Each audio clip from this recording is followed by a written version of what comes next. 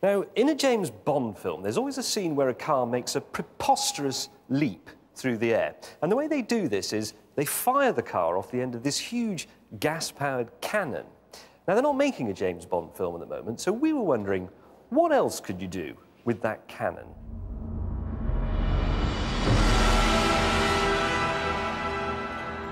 This is a quarry, and here, painted on the floor of the quarry, is a very big dartboard. Up here on this cliff, we have 6 used cars, which, if you squint, could look a bit like darts. So, dartboard, cars. I think you can see where this is going. We're going to take it in turns to throw our darts at the dartboard. 3 darts each, the highest score wins. Probably a speedboat or something.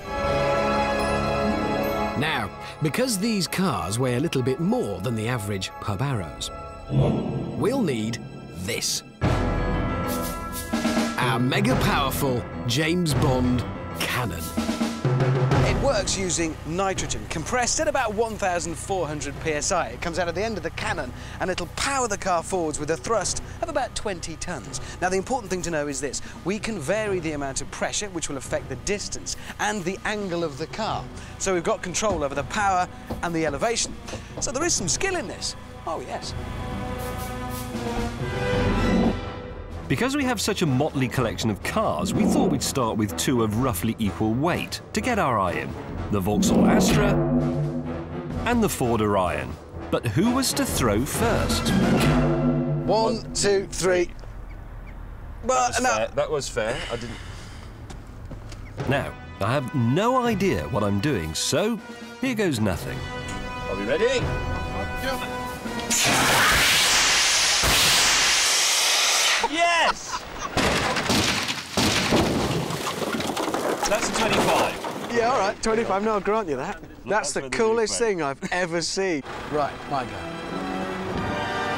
I always liked that shape of Astra. My dad had one. I crashed it. You're going to crash this one in a minute. Big star. Fractionally up from there. That is an overshoot, if ever I saw one. Just look and learn.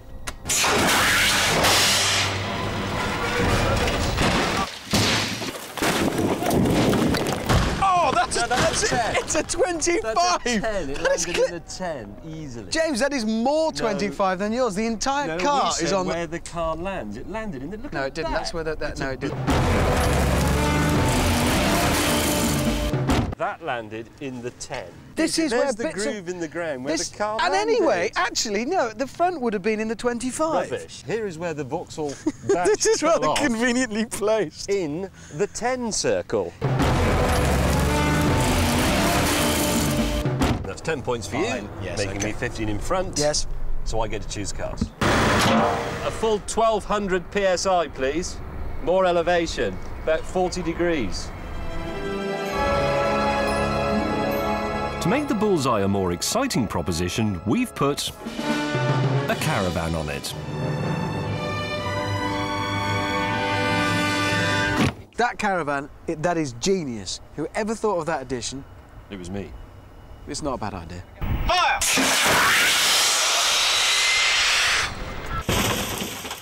That was rubbish! I mean, it was really good to watch, but it was just pathetic. Maybe it's not as heavy as I thought. Now, I've asked for 800. I think you've overdone it. Yeah, but there's plenty of elevation. I don't know how. Fire! It's a 5. I thought... a 5. It's superb drama, but only a 5, I'm afraid. I thought that was going in then. There. And I'm now on 15. Yep. Strike through the... All right. Yep. This is James's last car, and he is well in the lead. OK, James. Are you ready for I'm braced. Yes! Yes! Got to hit it. No, it's got to hit it. I have to admit that was a 5. Still, it was a good one. And that you were right.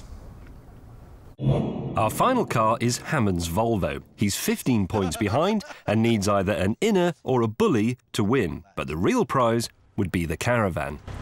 It's quite a happy coming together of Volvo and caravan, apt, but not in the way that we would expect. Fire!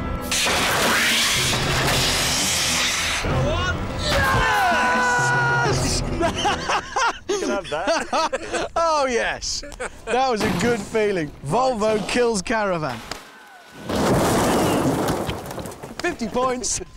Final scores, 30-65. But we are all winners because the caravan bought it.